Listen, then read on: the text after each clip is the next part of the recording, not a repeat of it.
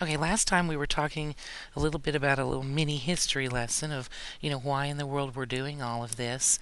And we talked about how we have this theorem that says whatever the degree is of your polynomial, you can only have that many zeros, no more.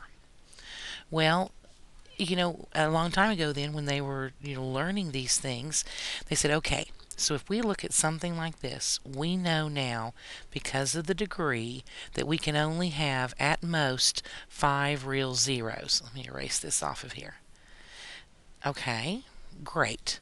This is a degree 5 polynomial. So we have at most 5 zeros. Now there could be fewer than that, but there can't be any more than that. So now, as they're sitting down, they need to try and figure out what they are. Well, after working many, many, many problems, they figured out a little bit of a shortcut, sort of. And this is called the potential rationals. Now, in order to do our potential rationals, find them, our possibilities, here's what they did. They took that last number, and this has to be written in the proper descending order. But they took that constant term, and they listed out all of the factors of that constant term, and they called it p. So for us, in our example here, p would have to be plus or minus 1 and plus or minus 3. Those are the only factors of 3. If you think about it, if you were to factor it normally, you'd say, well, 3 is 1 times 3. So either one of these could be positive or negative, because negative times negative would be positive also. Okay, so they did that. Then they said, okay, our leading coefficient, we're going to factor that and call it q. So in our case, our q is, or our leading coefficient is 1. Well, the only factors of that are 1 times 1.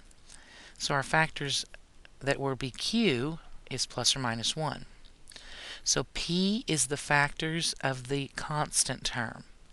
Q is the factors of the leading coefficient. Now, our potential rationals, this would be the place that they would start looking for zeros. Sorry about that. Rationals. Couldn't spell for the moment. Our potential rationals will be all of the combinations of the p's over the q's. So the first one I'm going to start out with is the 1 and put that over the q's.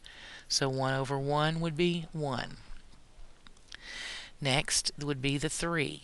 3 over 1 would be 3.